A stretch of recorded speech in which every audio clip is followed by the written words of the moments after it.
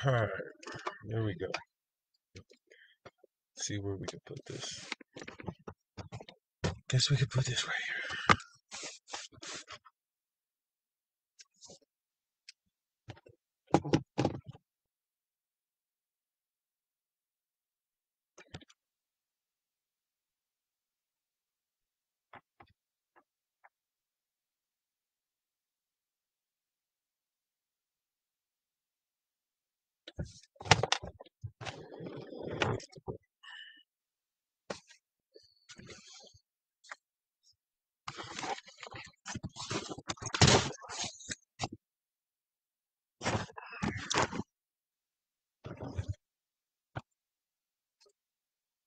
Shalom.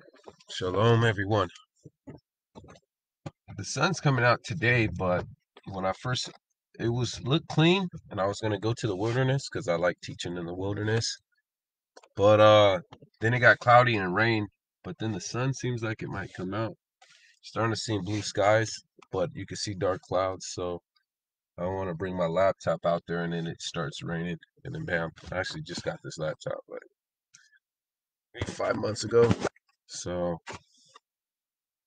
you guys could bear with me on the lighting. I'm trying to figure it out myself. Haven't been in the ride in a while.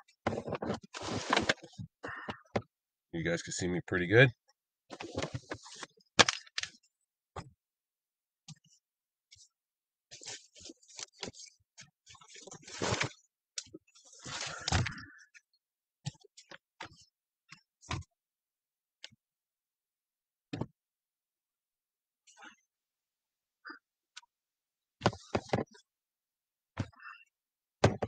It looks like the picture quality is better when I'm outside for some reason.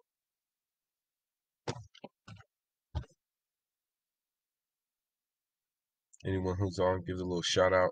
Running a little late. For some reason, when I kept trying to load up the live stream page, it would just kind of show the boxes, but the page wouldn't load up. So I had to log out and log back on, refresh the page. So I was having problems kind of getting a live stream going. Anyone else on there? Say shalom, hi, how you doing, whatever. And we'll begin in a little bit. See that? That's pretty. No, that's bad.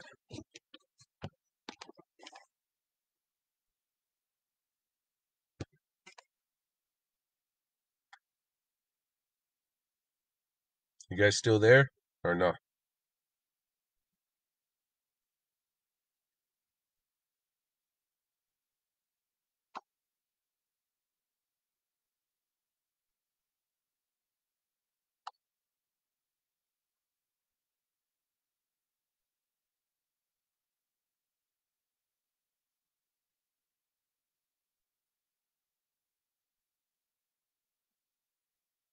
Is it loading? I can't see replies from you guys.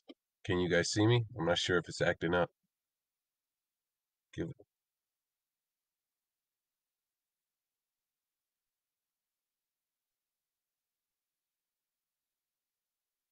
Okay, cool. All right, let us begin. Let us begin. All right, got you. All right, cool. Hopefully you guys, how was you guys' week so far? Hopefully it was good. I definitely start off. I want to thank the Most High giving me another week, um, giving me another time to make income, time to prepare myself, to time to be a blessing to my family. I just thank the Almighty. I just thank the Almighty for all the people out there we could reach. Hopefully, we're touching people's souls. Hopefully, people have the unction to repent and come to this gospel. Um, I really want the best for people. I want them to make it into the kingdom. Pray for my kids. Thank the Almighty. He's giving me another week. Lease my kids um, to me because at any time He could take them away. They belong to Him, and I just His caretaker of them. So I thank you that my kids bring me joy and happiness, and He allowed me to have them. Thank the Almighty for my health, that I don't have COVID or pneumonia or the flu or anything that makes me not work so I can't make money. I don't have anything to where I can't come to work, regardless of what it is. I definitely thank the Almighty for that. Faith with works, I do healthy habits. I have been going on pretty much 7, 8 weeks, cutting my sugars, like 10%. Every once in a while, I cut cold turkey though. I went cold turkey, no sweets for 6, 7 weeks, and then I just do Sabbath, and then whatever I don't finish on the Sabbath, I throw away. But for you to break something, you got to quit cold turkey. Period. There's no way around that. There's no, I'll just eat a little Nicorette patch and no. Cut that stuff off, let it go a year, 2 years, whatever.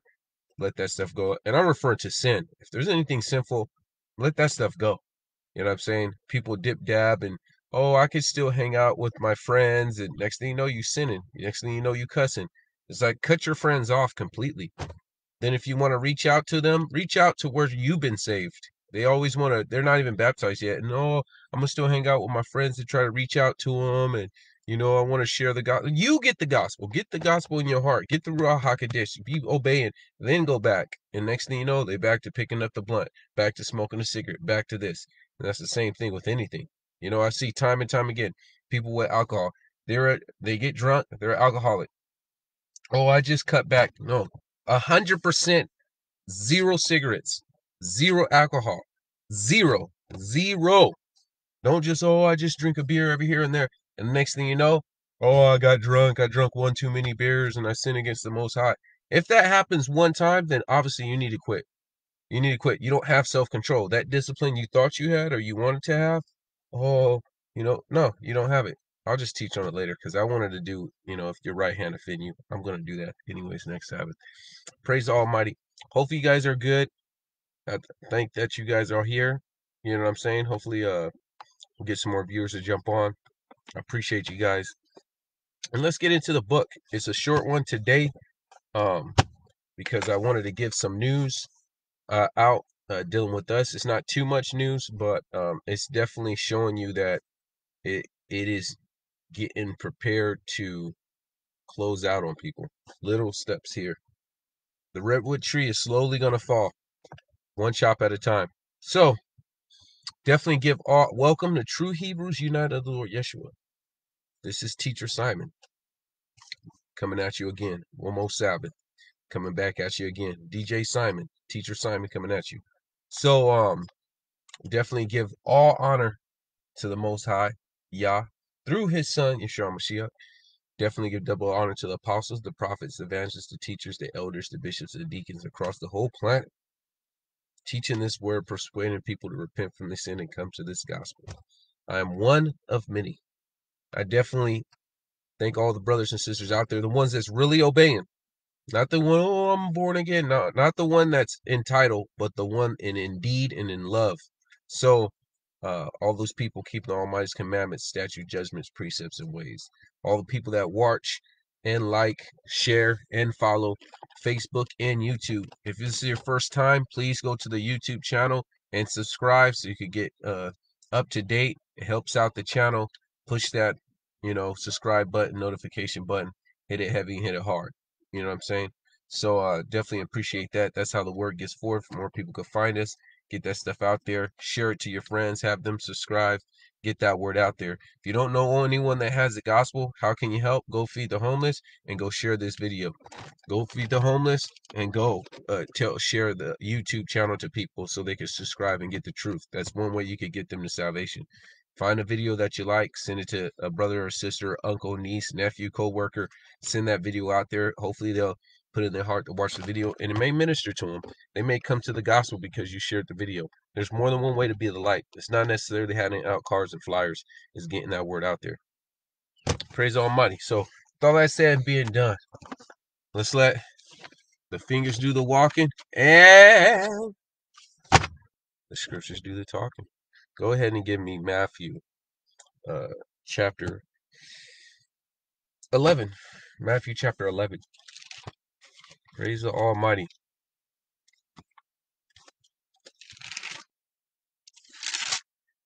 Matthew chapter 11. Let's get it. And I do have the shout outs.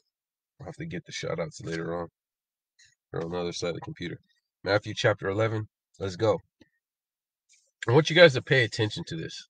Like, take this to heart. We're going to go a little bit slower, but really ponder on these scriptures. And saying, verse 16, but whereunto shall I liken this generation? He's dealing with his time, but it's still this time today. We see this. Oh, shalom, shalom. Let the scriptures do the talking. We see this today. This is where he likes in this generation, right? It is like the children sitting in the markets and calling unto their fellows. They're sitting in the markets calling on their fellows. Let me sit up a little bit. There we go. And saying, we have piped and you have not danced. We have mourned and you have not lamented. For John came neither eating and drinking, and they say he have the devil. So I sent unto you a prophet. I sent people unto you. You didn't even pay attention to him for your own good. John came eating, neither eating and drinking. You say you have the devil. The Son of Man came eating and drinking, and they say, behold, he's gluttonous and a wine bibber and a friend of publicans and sinners. But wisdom is justified of his children. But it goes further. Then he began to upbraid the cities wherefore most of his mighty works were done, because they repented not. People come to you in your life, and they show you love, and they want you to be saved. And these people will choose not to repent. You see it. Like, whatever is in them, they see this word, and some of them understand it, but they choose not to do better. Let's go on. It says, woe unto you, unto the Chorazin, woe unto you, Bethsaida, for if these mighty works which were done unto you have been done in Tyre and Sidon, they would have repented long ago in sackcloth and ashes. The gospel goes to some people, and they do not repent. But had the Almighty showed someone else about the Sabbath, that Catholic over there about the Sabbath, that Jehovah's Witness over there about the Sabbath, some of those people would have repented. But he chose to send you truth. Let's keep going. But I say unto you, it should be more tolerable for Tyre and Sidon in the day of judgment than for you. To whom much is given, much is required. He's saying, if you read the Old Testament, he destroyed these cities. So he says, if I would have came to them and did what I came to you, they would have repented and been sackcloth and ashes long ago. But guess what? It's going to be easier for them to get in the kingdom, which they're not, than for you to make it in the day of judgment. Let's keep going. And now, Capernaum, which are exalted unto heaven, shall be brought down to hell. For if the mighty acts which have been done in thee, which have been done in Sodom, it would have remained unto this day. Sodom and Gomorrah got destroyed. He said, if I would have came to, if the Messiah would have came to Sodom and Gomorrah and start healing people and start feeding the multitude and preach the gospel, Sodom and Gomorrah would have remained unto this day. He said, woe unto you, because I destroyed Sodom and Gomorrah. I just sent angels out there just to see how wicked they are. I sent no prophet to them. I sent no one to tell them to repent, for destruction was going to come. I just destroyed the city. But had I come, it would have remained unto this day. And I came to you, and you rejected me. Let's keep going. But I say unto you that it should be more tolerable for the land of Sodom in the day of judgment than for you. It may be more tolerable for those homosexuals in the day of judgment than for you, because I came to you and you repented not. This is this generation too. He says, well, how shall I liken this generation? He said, how can I explain the heart and the mindset of this generation? It is like we piped and you did not dance. We mourned and you did not lament. I sent John the Baptist to you, the greatest prophet born among women, and you still didn't repent, and you mocked him and you scorned. I, the Almighty manifested in the flesh, has came onto you, and you didn't fully receive. So all those people that got destroyed for you, it's going to be more tolerable for them to make it than for you. But it gets better. Let's read verse 12, chapter 12, same book. Matthew chapter 12, verse 40. For as Jonah was 3 days and 3 nights in the whale's belly, so shall the Son of Man be in 3 days and 3 nights in the heart of earth. The men of Nineveh shall rise up in judgment with this generation and shall condemn it, because they repented at the preaching of Jonas, and behold, a greater than Jonas is here. The Messiah, the Almighty, came down, manifested in the flesh, is here, greater than Jonas. They repented at Jonas, but the Messiah came to this generation and they didn't repent. The Messiah has come to you guys. You have they didn't have copies of the Bible. We've went over this before. You have a full copy of all the Torah. You have Matthew, Mark, Luke, and John, which the gospel when the Messiah was on the scene. You have all the epistles of how the congregation should be in order, and you have the book of Revelation, and you have the Apocrypha of how Roman came in, and Maccabees, and people that were so strong, and how the Almighty helped those whose faith was strong in the Most High. You have all this information, and yet you don't repent. You don't repent. So, I'm going to show you something. Let's go to Luke chapter 16.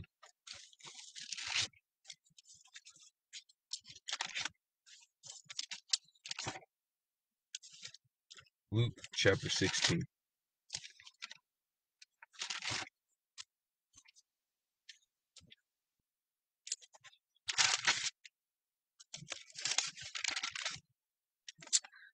And we're going to start at verse 19. Luke 16, verse 19. All right, cool. And as you guys talk, I'll probably tune in while you guys get the scripture so I can stay up to date. Praise the Almighty. Let's get it. It was a late night last night. We were talking to quite a few people. I remember this one dude, I ain't gonna put him on blast. He called me. It was late. I actually fell asleep. He was like, "Simon, you there?" I said, "Oh yeah, oh yeah. I'm gonna hit you up tomorrow." I wasn't trying to. It was just late. Praise the Almighty. But my main thing is I'm open. If someone calls me, I'm at least hear them out.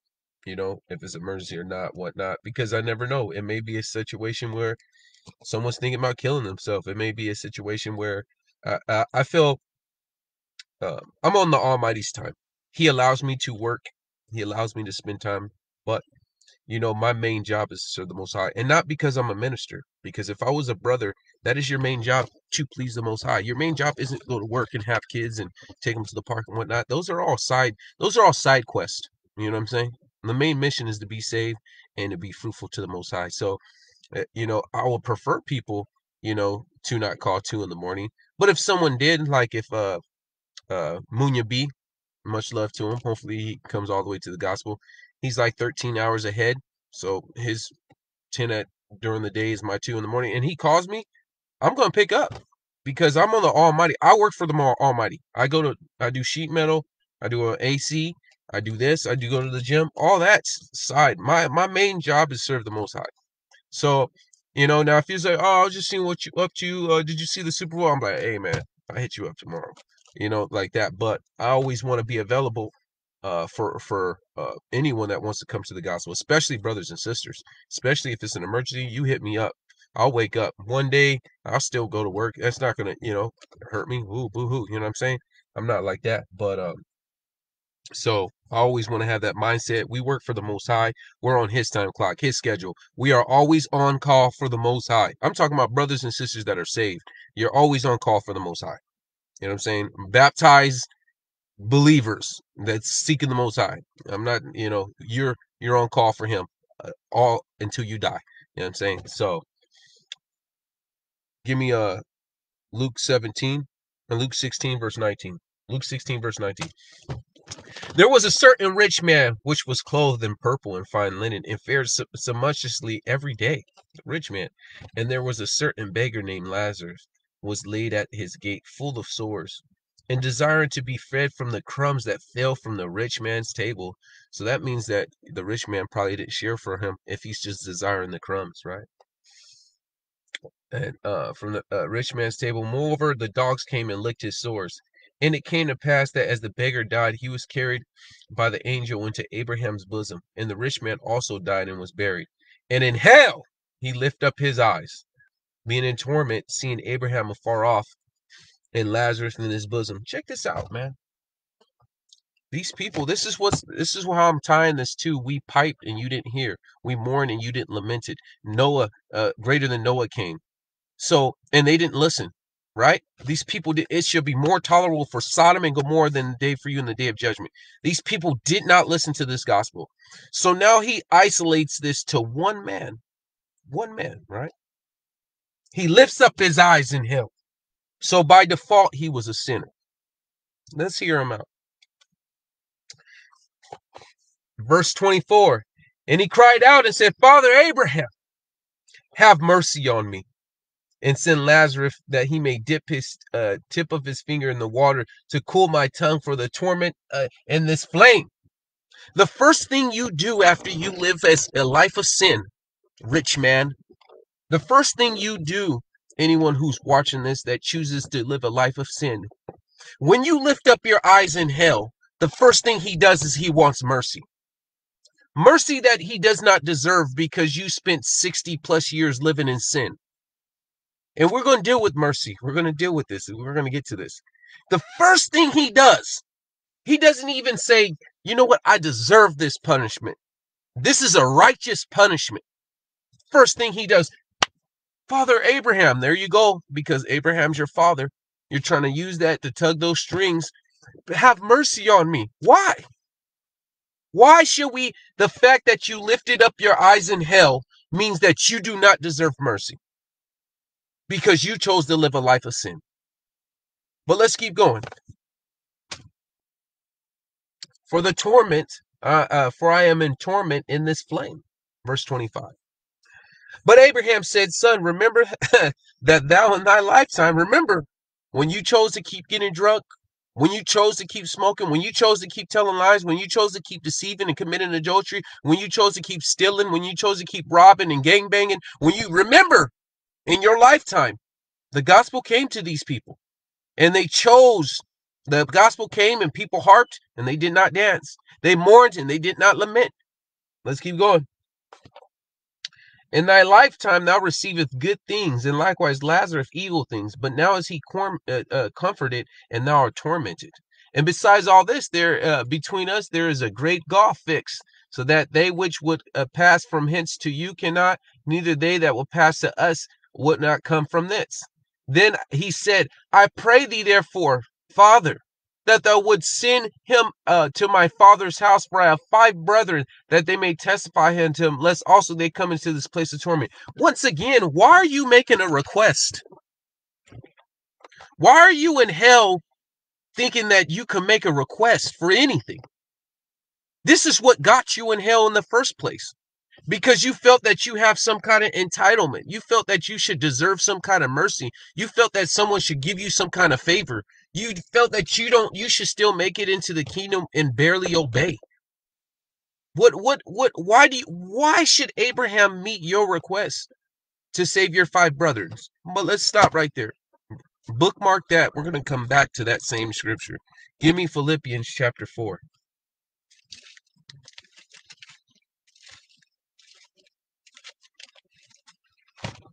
Philippians chapter 4.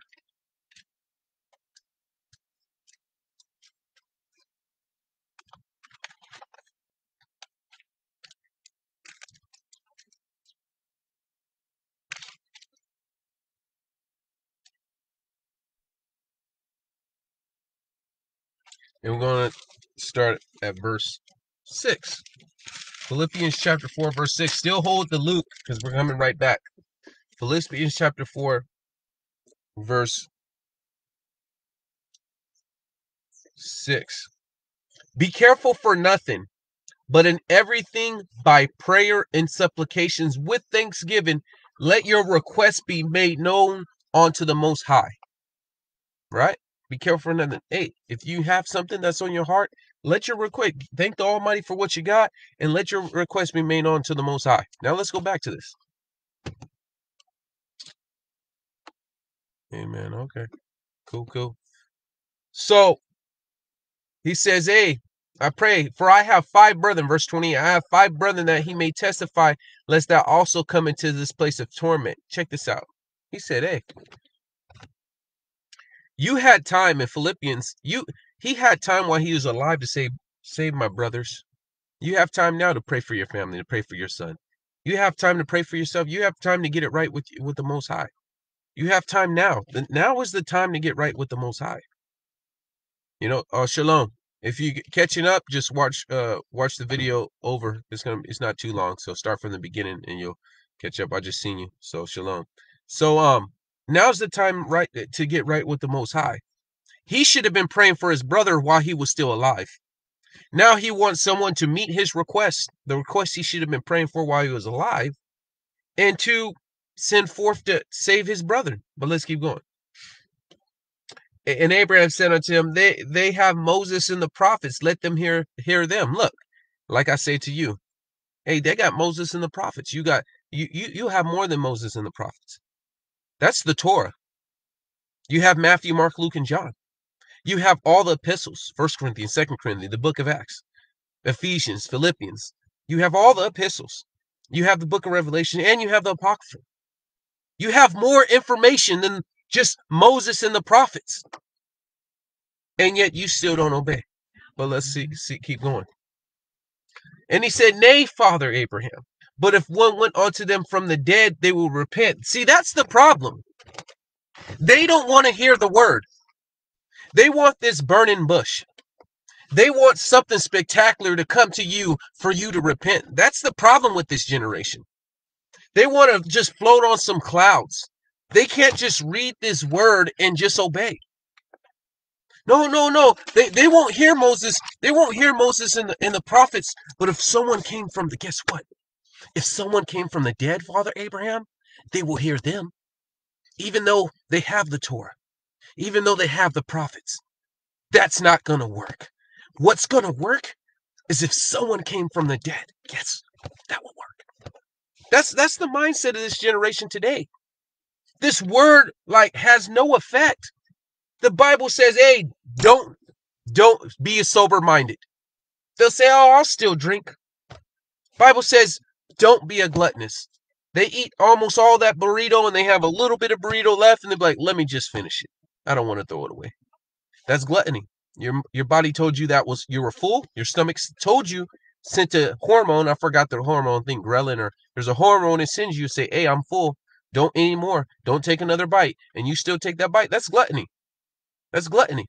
You know what I'm saying? So the Bible says, hey, don't do this, don't do that. They still do it. The Bible says don't render evil for evil. Someone does them wrong, guess what? They do something wrong. Husband and wife, brother and sister, whatever, mother and father, they still render evil for evil. They do things in spite.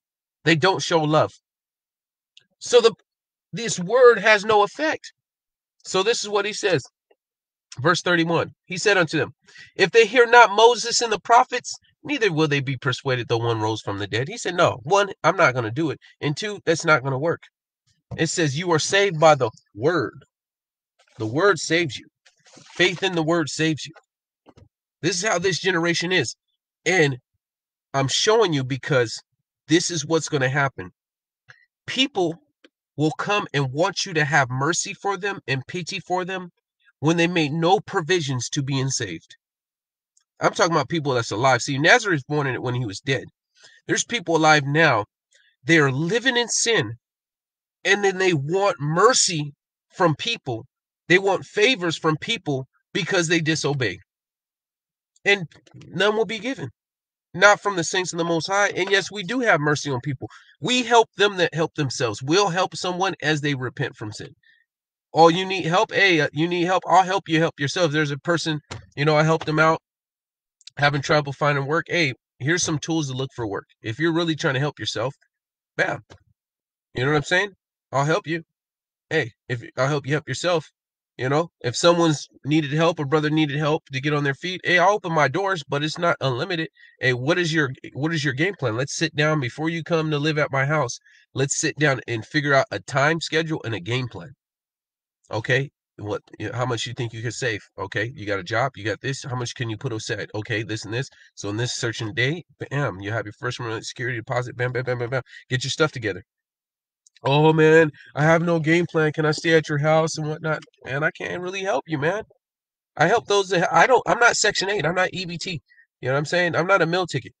You know, neither no man, no woman should be a meal ticket for someone else. It shouldn't be that way. No, everyone has to contribute. So let's keep going.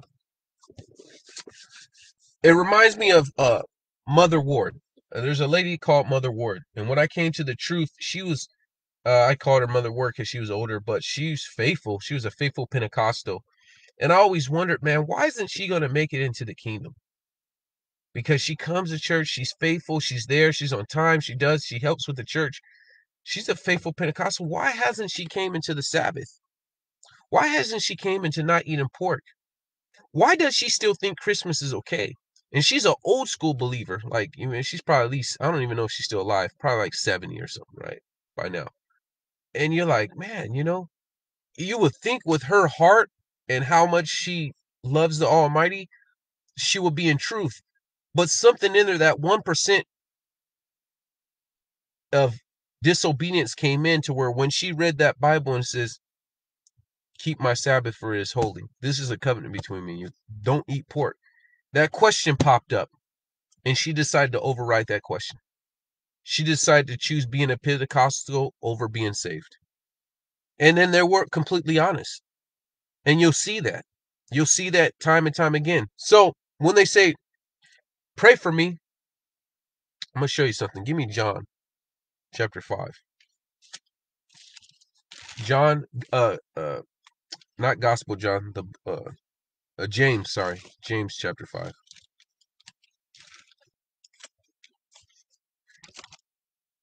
See, they'll be in disobedience and then they want you to pray for them. I get this a lot, like actually a lot. Oh, pray for me, pray for me.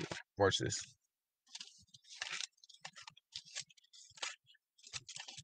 Which is nothing wrong with that because this scripture shows this. You guys ready? James.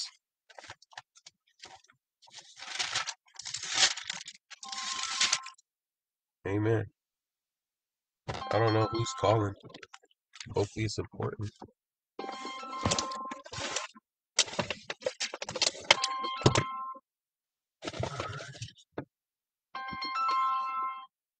Oh, it's not important. Right, cool. Cool. Just in case if like YouTube wasn't working or something. Or Facebook. I had to check. James chapter 5 verse 14. James chapter 5 verse 14. You guys ready? Let's get it. I'll fix the camera in a little bit. All right. James chapter 5 verse 14. If any sick among you, let him call for the elders of the church and let him pray him, anointing him with oil in the name of the Almighty. And the prayer of faith shall save the sick, and the Almighty shall raise him up. And if he committed any sins, they shall be forgiven. The reason why a person that is sick might have to call for the elders is because the Almighty is not hearing their prayers because they're sinning. This is why it says the Almighty will have mercy on them. And if they committed any sins, the Almighty will forgive them. This is why he said that. So there is a time where brothers and sisters or people out there are in disobedience and they know, man, I'm not right to pray to the Most High. You know what? I need to pray for people that's living holy, living right, and have them pray for me. And peradventure, the Almighty will have mercy on me for their sake and will heal me of the sickness. So, and if he committed any sin, it shall be forgiven. So there's nothing wrong with people asking believers to pray for them. But here's the thing. If they committed any sins, they shall be forgiven. Now, for us to pray and get your sins are forgiven isn't for you to go back to drinking alcohol, telling lies, committing adultery. That isn't the reason why I'm praying for you. Oh, pray for me. I have no problem praying for people. But if you're not trying to repent, why do you want someone to pray for you, not only for you to get out of your sickness, but forgive me? You want your sins to forgive so you could keep continuing to sin against the Most High? Now, right here, verse 16, this is the problem. Because they'll say, pray for them. Verse 16, confess your faults one to another and pray for one another that you might be healed. The effectual prayer of a righteous man availeth much.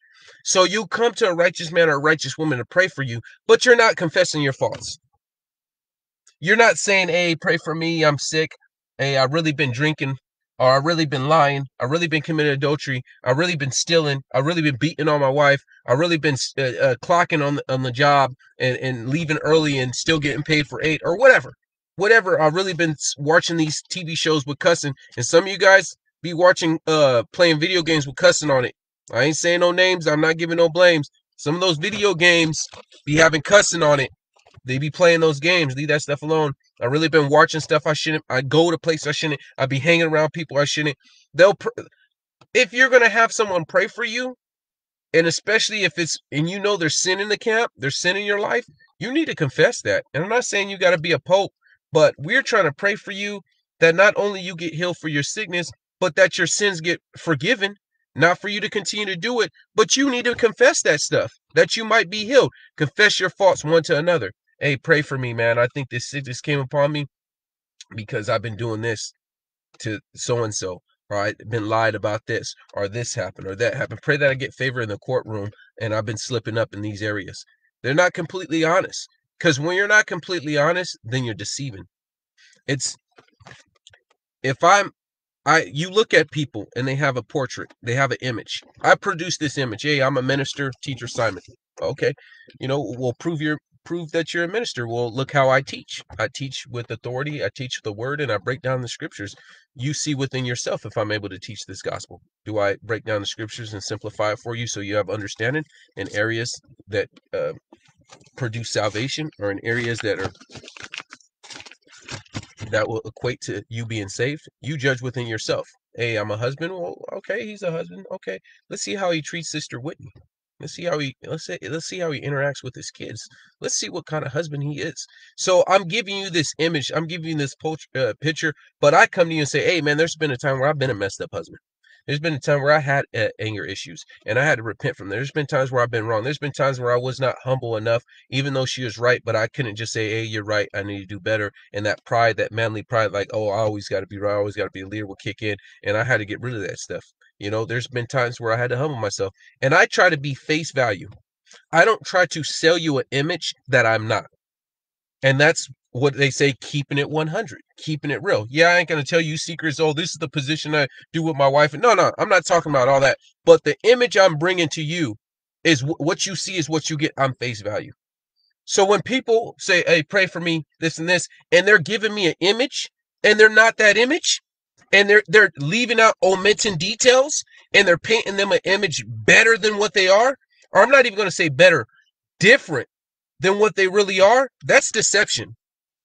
This is why it says confess your faults to one another. Don't say, oh, I don't know why I'm sick. Well, maybe you're sick because you're sinning. Why won't you tell brothers and sisters, hey, man, pray for me. Um, you know, they say that, this, I might, I don't know, have cancer, it's terminal, and I cheated on my wife and I never told her. And sure enough, sure, as soon as that happened, man, I got this and this and cancer popped up, and they said, hey, they pray that I get favor. But I'm like, hey, you need to make it right. You need to go tell her what you did. You don't just stop doing it. You need to go and confess that. You need to go get right, and we'll pray for you. You know what I'm saying? And I'm making up this scenario, just came to the dome, but that's part of people praying for you. If you're saying, hey, pray for me, not only that the Almighty gives me favor or shows me mercy, I need to repent from sin, and this is what I'm doing. I don't know. I don't know why I got, good and well you living in sin. You think you're not going to reap that? It says, you sow in the wind, you shall reap the whirlwind. Adam took one fruit from the whole garden, and the Almighty took the whole garden. He took the whole garden because he took one fruit. You sow in the wind, you shall reap a tornado. You're going to reap that. When I go feed the homeless, I'm going to reap that. That one time my car breaks down and I'm trying to hitchhike and no one wants to pick up hitchhikers. And I'm like, oh man, I need help, man. My car broke down. There's no exit for miles. I'm stuck in the desert. The Almighty will send that one dude and give you favor. And like, thank you, Almighty. And you won't know that's because you was feeding the homeless. You was taking care of the least of his. You will reap that whirlwind of righteousness back to you. But when you sow in iniquity, oh, that's coming to you. And you ain't going to like it. And the reason why people play is because the tornadoes that came to you, you think, oh, it's not that bad. It's just a little breeze. It's just a little this. It's just a little this. I got time. I got time to repent. I got time. And these people are playing. You're not dancing. You're not lamenting. You're not mourning. You're not taking serious. Oh, that's not for me. I'm going to make it. I'm a good person. Or whatever you deceive yourself to think it's okay to still live in sin, still be in disobedience, and still think you have time to repent. I don't get it. And then when you do repent like Lazarus, have mercy on me. Like the rich man, send Lazarus. Dip his feet. Now you want mercy. You could have mercy now. You could have mercy today. The Almighty could show you favor today. He could show you favor today. Give your heart to the Most High. Serve Him with all of your heart, with all of your mind, with all of your soul, with all of your strength. I've seen people, soon as they get a job, they stop reading. They stop praying. They stop fasting. It goes down. It goes down. Down to nothing. There's a sister we trying to reach out to, and she's just missing in action. She was a powerful sister. Missing in action because she ended up getting a second job to take care of, and then she's in this weird situation. Man, she's going to get caught like the flood. She's going to get caught off guard.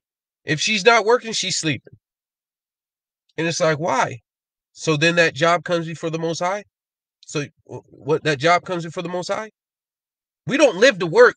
We live for the Most High. If you don't have time to read and pray, if you don't have time to go on a walk and just bask in the Almighty's presence, if just to give Him praise, and not this quick little, oh, thank you for my food. Okay, I'm done. No, then you're too busy. You better figure it out. You better get off that Facebook, get off that TV, something's got to drop. So you need to include the Almighty in. Something has to be put aside, and it ain't going to be the Most High. He don't get the crumbs from the master table. He is the master. Don't forget that. Let's keep going. Confess your faults. Especially if people, pray for me or whatnot. Hey, be honest, be open. What's up? What are you doing? You know what I'm saying? Why do you want to, I want favor with this and this. You want favor to get custody of your kids? Are you living right? What favor do you want for the Most High? This dude's in hell and he wants favor to send Lazarus to come and help him out. He wants a request to send Lazarus to go and talk to his 5 brethren. Why he's in disobedience, that's why he's in hell. You're alive right now in disobedience, but pray for me, Simon, that the Almighty give me favor to get custody of my kids. Pray for me, Simon, that the Almighty gets me this job. Pray, and there's nothing wrong with asking, because we see this in the scripture. Have brothers and sisters, the prayer of a righteous man availeth much. But when it comes to confessing your faults, why don't you do that part of the prayer? Why don't you say, hey, man, I'm slipping. I need help. Give me a game plan to where I could stop drinking completely. Give me a game plan where I could stop doing this. Give me a game plan to where I could grow in the Most High. They will never do that. But it's so easy to say, hey, pray for me. Pray for me. Nah, I'll show you scripture for that. Let's keep going. I do pray for people, by the way. Deuteronomy 28.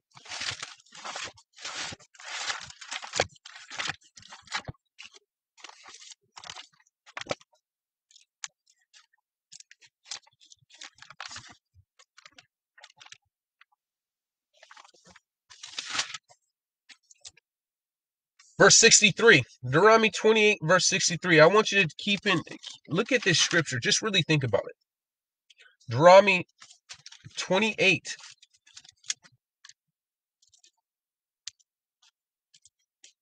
verse 63.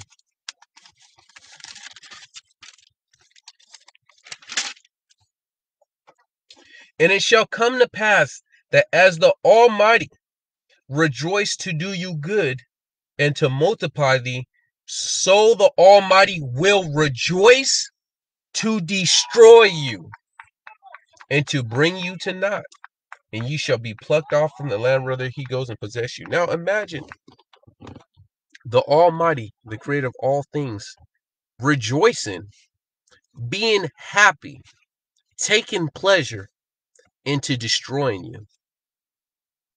You ever notice those people that torture people and they take pleasure in doing it? And you're like, man, how can this dude do that? The Almighty himself is taking pleasure to destroy you because you choose to live in sin. You choose to not comply. He's done nothing. Has done nothing to me that warrants me to sin against him. What has the Almighty done? And sometimes you're born, I could have been born, my mindset and my soul could have been born in a poor place in Brazil or whatever. And I could have been born into poverty. I just happen to be born here. My soul, I would say. You know, and the hand that was given, the hand is given, and I got to work my way out. Some people are born in poverty, some people are born in riches, but that doesn't mean I sin against the Most High.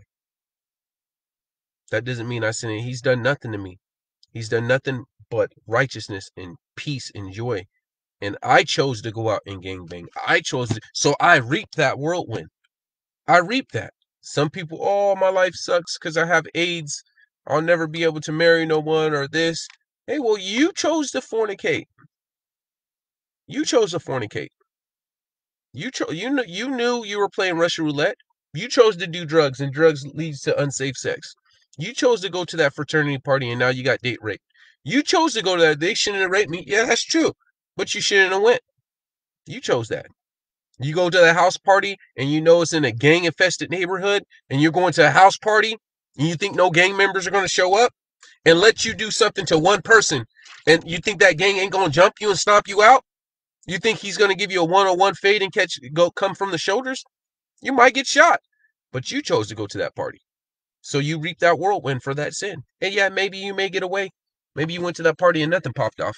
And so you get comfortable. It's all right. It's all right. All right. But eventually you will reap what you sow. You will reap, and the Almighty will rejoice to do you evil because you played. You played. Let's keep going. It gets further. Look what Joshua says. Next book over. Joshua, verse 20, chapter 24. We almost done, by the way. Joshua chapter 24.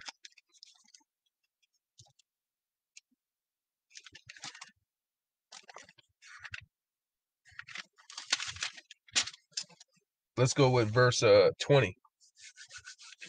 If you will forsake the Most High and serve strange gods, which every person on this planet serves strange gods, it says you cannot serve two masters, for either you love the one or hate the other.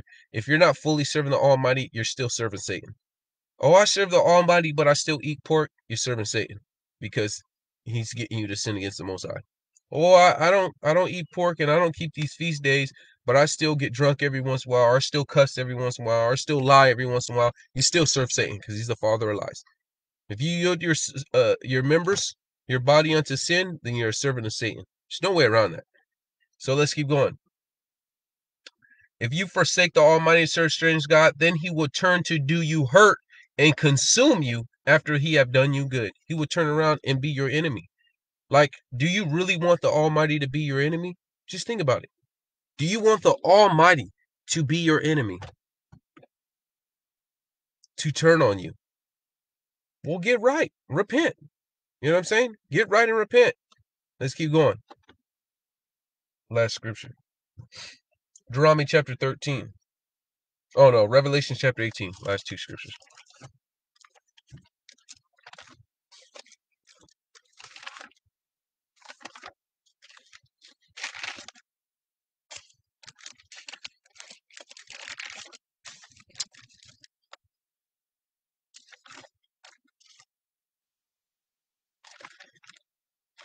And we gonna start at verse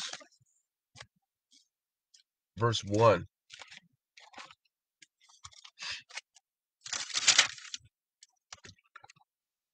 Revelation chapter 18, verse 1.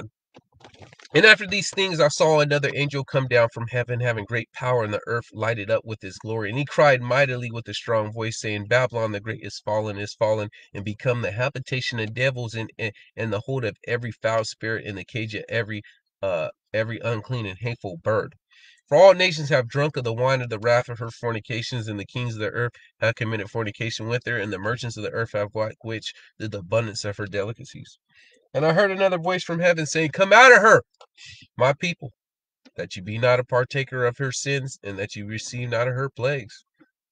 For her sins have reached unto heaven, the Almighty hath remembered her iniquities. Reward her even as she hath rewarded you, and double unto her according to her works. And the cup that she has filled to her double. So, Almighty says, come out. So just like I sometimes ponder why some people that are super faithful and faithful Christians or faithful this, why they never come to the truth, is because in the end there's some kind of, whether it's a characteristic flaw or some dishonesty, to where they just don't want to come They don't want to see that scripture and say, hey, I need to study on that. There's a possibility that the congregation I'm at is not right. And same thing with Babylon. Sometimes there's going to be a lot of people we know. Oh, I want to get out. Oh, I want to get out. Oh, I want to get out. And stuff pops off and they don't make it out.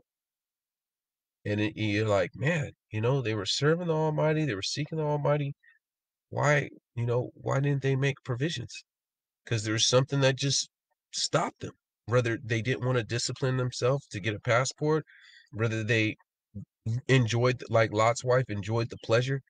So just like Lazarus, there'll be no pity for them. They'll be like the rich man, not Lazarus. They'll be like the rich man. But how the rich man opened his eyes in hell, you're going to open your eyes in Babylon and you're going to realize that, like, there's no getting out. The rich man, there was no getting out. You're going to get stuck, there's no getting out. And you're going to want mercy and pity and, oh, I just had to pay this off. And you're going to live a life of regret, just like anyone in the lake of fire. Like, man, dude, I should have just repented. Imagine how many people in the lake of fire say, man, if I could go back, I would have done things different.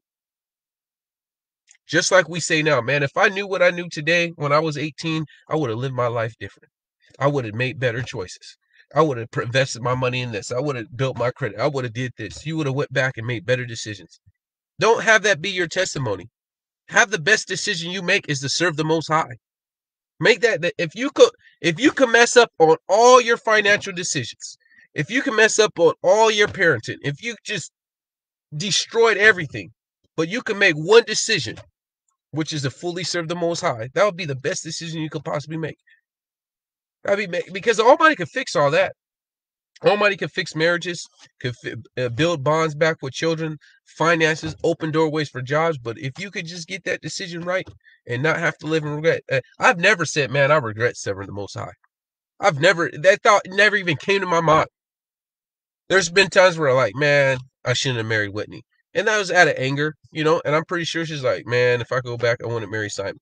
You know what I'm saying? You might have those thoughts. And I just say, like I said, I keep it 100. I'm not going to make it seem like my marriage is, seventh heaven and we're just, we're the best and we did never get in arguments. No, I just keep it real. But if I could go back, I definitely, wouldn't have dated certain people, especially my first kid's mother. Like I would have, there would have been a whole bunch of changes off top. But I don't want to, there's never, I wish I never served the Most High. Never. Like, just go all the way with the Most High. You won't regret it. That's like investing in a retirement that you cannot, it's impossible for you to regret. Eternal life? Eternal life with the Most High? Why? Why would you play around? Why would you play around with sin? What sin has more value than eternal life? What sin has more value than that?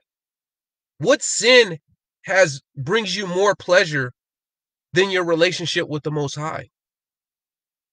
What does? Just type it out. If you say, man, you know what? Having sex with a whole bunch of different women brings me more pleasure than eternal life. So you're going to spend eternity in damnation? 60 years? That little private member of yours can only stay erect so many years. Once you get 70, 80, 90, it may not perform like you want. So there's a couple of years where you ain't even going to be doing what you used to do when you're 20, 30s, and 40s. You know what I'm saying? So 40, maybe 50 years of that pleasure for eternity in the lake of fire. That alcohol, being drunk, you could be a drunk all the way till you die. I see some 80-year-olds still getting drunk. Yeah, okay, you got a good 80 years of drinking, but then guess what? Eternity, I wouldn't even want to do 80 years of drinking for 1 year in the lake of fire. I don't even think that's a fair trade. Because I can't imagine being eternally tormented in flames for 1 year. And that, I don't even think that equates 80 years of being a drunk or chasing women, or just for 1 year in torment and in torture. Torture will drive people insane. Just being in prison drives people insane, let alone being in torment. I'm good. Hey, if you feel that sin is better than eternal life, then hey, so be it. Let's keep going. Deuteronomy 13.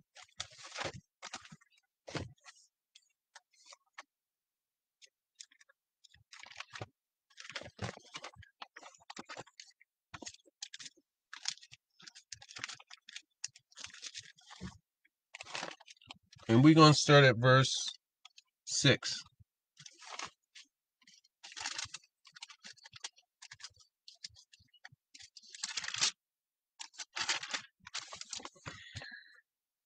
If thy brother, and this is a strong one, if thy brother or thy son or thy mother or thy son or thy daughter or thy wife of thy bosom or thy friend, which is like thy own soul, that's why I keep telling people I feel that, never mind, but whatever, that's another scriptural proof. I'll deal with that later. Which is thy own soul, thy friend, entice thee secretly, saying, let us go and serve other gods which thou hast not known, nor thy fathers. Namely, the gods of the people which are round about you, nigh unto thee, are as far off from thee, even unto the end of the earth, even unto the other end of the earth. Thou shalt not consent unto him, nor hearken unto them, neither shall thy eye pity them, neither shalt thou spare, neither shalt thou conceal him, but thou shalt surely kill him. Thy eye thy hand shall be first upon him, and thou shalt put him to death. Afterwards, the hand of all the people, and thou shalt stone him with stones that he die, because he hath sought to thrust thee away from the Almighty thy Yah, which brought thee out of the land of Egypt and from the house of bondage. And all Israel shall hear and fear, and shall not do no more such wickedness as this is among you. Right? So it's saying, hey, don't, even if it's someone close to you, don't even pity. When the Almighty passes judgment, there will be no pity. There is no pity for the rich man. Send Lazarus, Father Abraham. There was no mercy. Have mercy on me. Well, at least save my brother. Oh, let's give this man favor. As he sinned and all his life, he gave the middle finger to the Most High. He lifts up his eyes in hell, and we should say, you know what? For your sake, we're going to send Lazarus to speak to your 5 brethren. Because you were living so holy while you were alive. You were living so righteous while you were alive. And now that I don't know why you woke up, lifted your eyes in hell, we're going to give you your request. We're going to show you mercy and give you not even just a dip of finger. We're going to give you a big gulp, a 64-ounce 7-Eleven big gulp of water. And then that you could take a cold shower too in those flames. And we're going to send not only Lazarus, we're going to send 5 other people to come and help them get out. Help them to repent and do right. No, that's not going to happen. Just like this, hey, there's no pity. There's no pity. It says Sodom and Gomorrah shall rise up in this generation and condemn it. If these works happen in Sodom and Gomorrah, it says Sodom and Gomorrah is going to condemn this generation because they would have repented. They got no chance to repent. Mashiach came on the scene. You guys don't repent. You guys don't receive. And that's the same thing. I'm playing a pipe to you guys today. I'm mourning to you guys, and hopefully you guys dance. Hopefully you guys lament and repent and come to this gospel. Hopefully that rich man doesn't have to be your testimony. That don't have to be your story. Yeah, you know, I heard the word. I chose not to fully commit. I lived another 20, 30 years. I knew about the Sabbath for 30 years. I knew about not eating pork. I knew about not committing adultery, not getting drunk, not telling lies. And I, you know, for 30, 40 years or even for 5 years, I thought I had time. And man, I just got in a car accident and I died. And I lifted up my eyes in hell. But for 5 years, I heard truth. And I thought I had 20 more years because I'm only 20, I'm only 30, I'm only 40. I got time to repent. I got time to get right with the Most High. I'm good. You know, even though one of my friends died and they were younger than me, even though a family member died in his 40s or 30s or whatnot, I'm good. I got another 20, 30 years. I'm good. I don't need to repent right now. I can repent, man. I get my life right in 6 months. And that's the mindset you have. And this is what is causing you. Perfect example. I don't like to tell other adults what to do. I never like when people say, you should do this or you should do this. I say, hey, man, as a brother, as a minister, I'm going to give you, you know, some suggestions. I'm going to show you the pros and cons. This is what I would suggest is a good suggestion for you to do. And I'm going to give you all the information on both sides, the pros and cons. And I suggest you should do this. So you give someone a suggestion, right? You give someone a suggestion and then their mind is made up. Like, you know, their mind is made up. Some of you guys, I've given you suggestions. You guys are watching. I gave you some suggestions. You say, no, because I want to do this and this and this. And it totally went what I said to avoid. I said, if you do this, look out for the little ones. You don't want to put this in a situation. This is going to go bad. Hey, no, I want to do this. I want to do this. And it totally is like, look, no, man. And I'm not saying I know everything. But when I try to give advice to any person on this planet, it's going to be based off of biblical principles. Whether it's doing with money, when I say, hey, put some money aside and buy some preps. Why? Because it says watch and pray that these things don't catch you anymore. Hey, build your credit up. So, hey, if you have a credit line, a credit card with $2,000, then if you need to leave Babylon today, you could buy a plane ticket today. You could catch your Uber, go to the airport, pack your suitcase up, and be out of the country today. Today. That's what you want to have. You don't want to be stuck here. You get your chips and dip. You want to get your stuff established. So whether it's financial, whether it's parenting, it's all based off of spiritual principles. Some people, they know what's best. They all know this and this. They don't want to give heed to suggestion. I'm not saying you have to do everything I say, because you may have more knowledge in construction or mechanics or this, but when it comes to basic things and I give suggestions, all right, you don't have to. Time will tell if your way is right. But they have this mindset, like, I know what's best for me. I know what's best for, hey, you should probably do this. Oh, no. I'm like, okay. If you know what's best for you, why aren't you saved? If you know what's best for you, why haven't the Almighty given you the Ruach HaKodesh? Why aren't you baptized yet? Because what's best for you is to repent and be baptized, and you shall receive the gift of the Ruach HaKodesh. That is what's best for you, is to be saved. So if you truly know what's best for you, and I'm not saying I am a prophet and what I say am the best, and I'm the prophetess of the prophets on this planet. You know what I'm saying? Prophetess actually is a girl, but I'm the super prophet. I'm not saying that. But if I'm giving you suggestions and they're based off of spiritual principles, and I'm led by the Spirit, and you're not baptized, you're not saved, so it's impossible for you to be fully led by the Spirit, then maybe you need to consider the latter end of my conversation. Not saying you have to do exactly to the T what I say, but maybe you need to take some serious consideration, because it's like, hey, this minister or this brother in the Almighty, living righteous, living holy, is giving you what's best for your salvation, for your sanity, for your kids, for your financial status, is really trying to give what's best for you. Maybe I need to consider that. Maybe I need to consider that. Because at the end of the day, if you know what's best for you, then you'll be saved. And some of you people out there, not necessarily people watching today, you guys think you know, but you don't know unto salvation.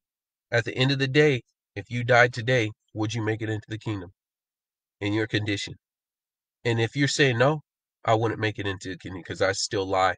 Or some of you guys are lying just because you're painting a picture of yourself that you're not. You're being a double person. You're being two-faced. You're lying through. You're deceiving people. You're making yourself seem better than what you are. You're making yourself seem better. Oh, well, have you ever make those people that tell you a story and then they leave out details so they sound better than what they are? That's deception. You are deceiving people. You are deceiving people. And who is the master of deception? Satan. Satan is. You are having his attributes and his behavior. You are deceiving people. You're doing what Satan does. He deceives people. He makes them think into Big Bang, evolution. He deceives people. That's what he does for a living. And you're deceiving people. And you really think you could be deceiving people and make it into the kingdom? You really think you could deceive people and not have to reap that? Jacob deceived his brother. Put some hair on. Yeah, I'm Esau. I'm ready for my birthright. He deceived, right? What happened? Abraham worked 7 years for Rachel. Guess who got deceived? Snuck in Leah. He ended up getting Leah. Worked 7 years. Now he had to work more time because he was deceived. It came right back to him. It came right back to him. He still had to reap that. The Almighty was with him, but he still had to reap that. Because you want to deceive, guess what? You be deceived. And when people find out the deception, guess what? You burn a bridge. And that's less people in your corner. So the main purpose, to recap before we get into the news, is, hey, the time is now. Don't think mercy and pity and favor is going to come to you if you ain't really trying to live right. All you people out there, here, I want you to be safe. I'll do this diagram. There you go. Hopefully you guys can see it. Right? This is this inner circle. There you go. Inner circle. And with these people, these are people I'm really trying to work at. They're prospects. They believe the word. We're trying to be there and coach them as they get to the point to where they can repent, fully repent. Hey, I don't lie. I don't steal. I don't cuss. I don't keep these false days. I'm not unequally yoked. And they get to a point where they can get baptized, because you have to repent to get baptized. After that, we'd be praying on them that they receive the Ruach HaKodesh. They be a part of True Hebrews United. If they're far away, maybe we could find a congregation. Say if they live in Canada or whatnot, maybe they could come. I say, hey, get out of there, come to Belize and whatnot. You know what I'm saying? But or find them a congregations in truth. Whatever. That's the point. But when people come, don't play the part. I'll deal with that in another Bible study. But don't play the part as if you really want to serve when you don't. If you really just want to watch, if you just want to watch, right? Let's see this. There you go. There you go. If you're just you're just watching, but you're really not have stuff right and whatnot, just say, hey man, I'm trying to work on this. I'm trying to do this. I'm trying to do this. But don't come in the picture like you're really trying to go 100% when you're not. Like, just be honest, and we're here for you. I've had a mindset, I don't give up on no one. I don't give up on no one, even when they're giving up on themselves. Just keep pressing, keep striving. But at the same time, don't waste people's time. I will always be there for anyone that really wants to be saved. But if you really don't want to be saved, just say, hey, I still want to live in sin. Just be honest. All right, well, just keep watching service. But when you make that phone call, hey, Simon, what do I need to do to be saved? I'm ready. I want to give my life to the Most High. Hey, I'm here for you 100%. But when you say, hey, I really want to give my life to the Most High, and then you're really just going to secretly live in sin, you're going to secretly just be disobeying, like, you're not even trying to repent. That's the difference. I'll give 10, 20 years to people that's really, like, a bachelor's, right? Let's say associate's degree, 2 years. Why do you have to have associate's degree in repenting? Why does it take 2 years to stop drinking alcohol, to stop cussing, to stop committing adultery, to stop keeping these feast days, to keep the Sabbath? Why do you need a straight bachelor's degree, a 4-year degree in repenting? Why have you studied repenting for so long? What is really taking a person so long to repent from sin? It doesn't take that long. Yes, alcohol may take a couple months. Cussing took me like 3 months. I get it. Some sins you've been ingrained in you, you've been doing for so many years. Working on anger takes years. It took time, not years, but it took time to really focus. Hey, I'm getting hot right now. Don't sin. I'm getting hot. Watch how I talk to my wife. I'm getting hot, and I'm hot at the world. Let me not radiate and take it out on my kids and lash out on my kids and be irritable or be short-tempered with my kids just because I'm hot with the coworker. Let me focus on these things. But it shouldn't take me 2, 5, 6, 10, 15 years to repent. Why do you have an associate's degree in repentance? Some of you guys have bachelor's degrees in repentance, working on your master's and doctrines degrees. Like, how long does it really take to repent? Seriously. What's going, are you really serious? You have to come down and say, hey man, I'm not even really serious. Hey Simon, can you pray for me? I want to be serious. I keep finding myself go back to sin. What do you suggest for me to overcome adultery? What do you suggest for me to overcome this? What do you suggest for me to overcome this? Can you pray for me that the Almighty will show me mercy, allow me to live longer so I can fully repent? Can you pray for me? And while I pray for you, hey, I'm struggling with this, and this. And really come honest. Keep it 100. I tell you guys, you will have a brother or sister for life if you just keep it 100. Hey, everyone has shortcomings. The fact that you're not repenting is, I know you're in sin. It's not a mystery. Anyone that's not baptized is in sin. There's no way around this. So why try to act like, oh, I'm not in this much sin enough? Why? You're not baptized anyways. You're not on the Almighty's payroll anyways. So you not being baptized, I already know, hey, there's some stuff we need to work on. So just keep it 100. Keep it 100. Just like, hey, man, hey, I slipped up with this situation happened, I messed up with this, and let's move on. You know what I'm saying? Let's move on. All right, we could take it from, this is our starting point. Let's move on from here. It's like going to marriage counseling and then don't want to tell the full truth to the counselor. and just hold back part of the information to act like you're a better husband than you are. The fact that you're in counseling means you need help. The fact that you're not baptized means you need help. I don't care how much help you need. I'm here for you. But don't deceive me. Don't act like you're better than what you are. Don't omit information and deceive me.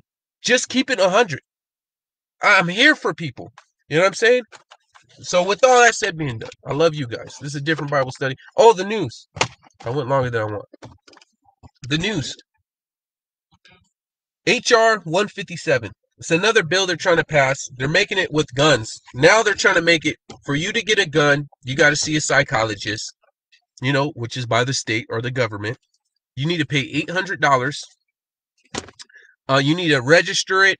And then this is for a basic license.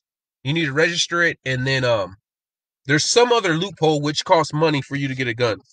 That's all guns. Also, anyone who has a gun, you need to prove your receipt and the date you purchased it.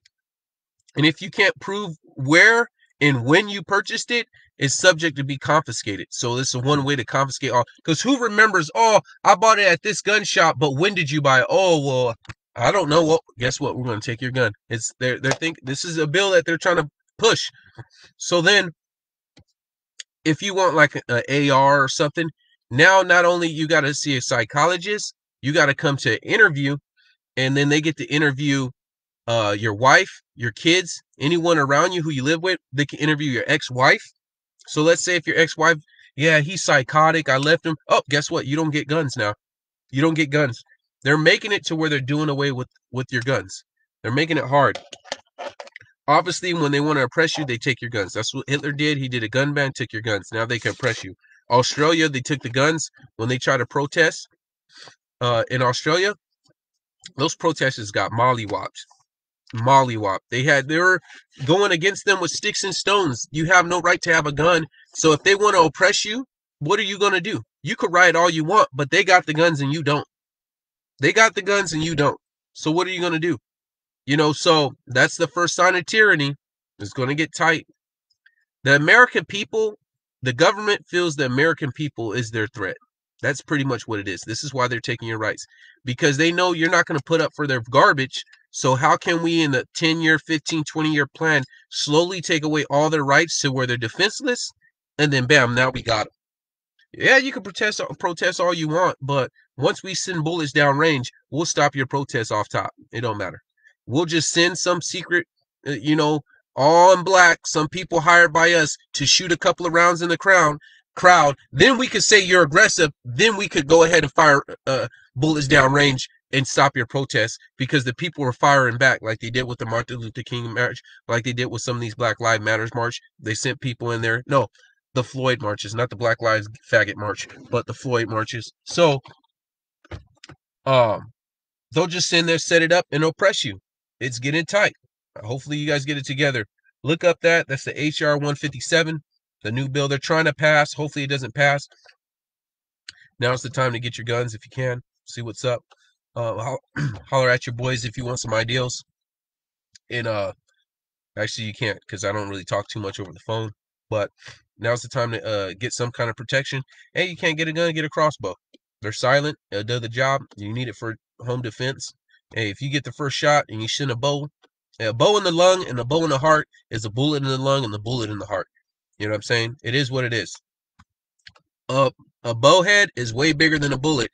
And if it goes through your heart, it's in the heart. If it goes through, it's the same cavity. You know how you have vests and it protects your heart and your lungs? Because you could take a gut shot and still get to the hospital and live. Same thing with a bow. A bow in the chest, a bow in the heart, it's going to do the same amount of damage. You don't got to worry. You know what I'm saying? See what's up. Figure out a way to protect yourself. So hopefully that was help. I'll go over these comments right here. Amen.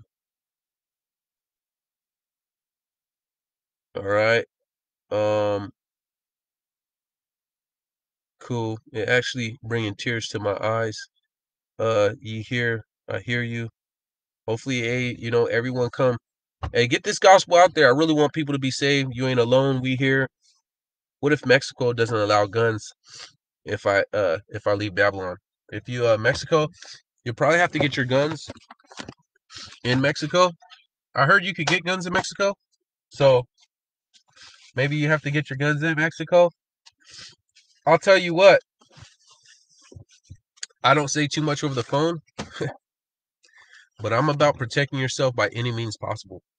Because forget man's law. You have an almighty given right to protect yourself and your family. I don't care if you have felonies. I don't care. You got to do what you got to do. Because if someone's attacking you, the police aren't going to be there when your wife gets raped. The police aren't going to be there when your kid gets kidnapped. They'll do their little halfway investigation. Oh, we can't find your kid. Sorry. They'll probably just take a couple reports. Oh, sorry. We ended the search, especially if you're a minority. So you got to put protecting you and your kids and the people the Most High in your own responsibility. Hey, I'm not going to say anything, but by all means possible. Hey, I put the Almighty's law before man's law. So, am I likely to do something that, hey, it's probably not favorable with certain places, certain establishments? They're probably not okay with that. Hey, you do what you do. You know what I'm saying? I'm not going to say anything. You do what you do. I'm going to do what I do. You do what you do. You know what I'm saying? If some organizations don't like how I do or what I do or when I do, then hey, I try to make it to where they don't know what I do. You know what I'm saying? Hopefully, I can answer your questions. Hopefully, hopefully that's the best way I could just say what I need to say. But praise the Almighty. Shalom, Brother Simon. All praise. Hey, praise the Almighty. Shalom. How you doing? Definitely share this video. If you just stopped on, definitely come in, watch it from the beginning. We hit on some good scriptures. Hopefully this ministered to you guys. Hey, you guys out there that didn't get on the Zooms, I do Zoom calls. Hey, hit me up. Annie Naki, we do the Zoom call Sabbath night where we do Zoom. Me and Sister Whitney try to run through. We do Zoom calls. I can't get to everyone every single week, but I try to get it in. And hey, I love you guys. Hey, I want you guys to make it into the kingdom. We'll hit people up on the Zoom calls, go from there. If I don't get you guys on the Zoom, I try to get you guys Sabbath day. I try to swing my rounds with my phone calls, talk to brothers and sisters Sabbath day, go out there and reach out to you guys. I want you guys to make it in the kingdom. I want you guys to be saved. Keep pressing, keep striving. Give the Almighty a hand clap. Shalom.